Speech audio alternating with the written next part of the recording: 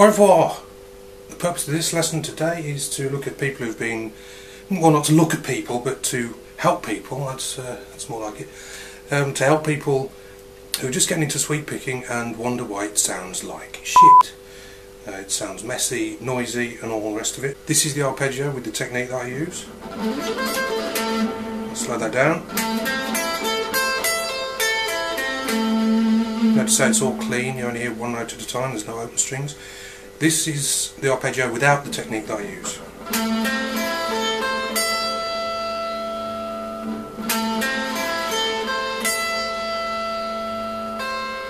So you can hear all those open strings going off.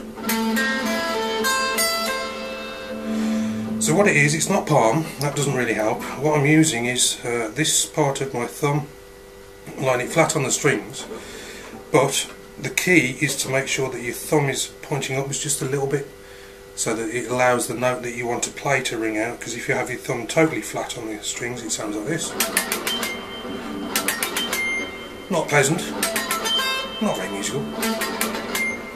So thumb on the strings, and the end of your thumb up a little bit to let that string out, so you get this.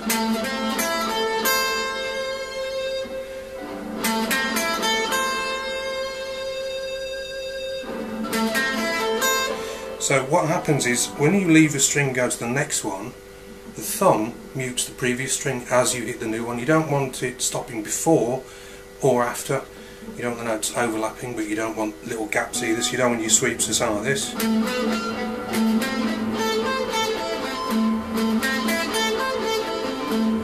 And you don't want them to overlap either. So this is it slowly. You leave one string, get to the next, and then the initial string stops ringing out. See how it's gone? So my thumb now is touching the D as I'm getting to the G.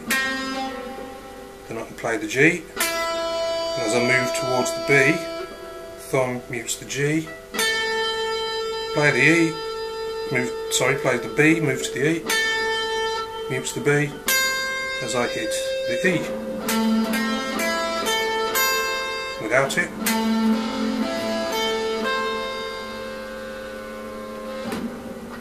I'm not very good at sweep picking.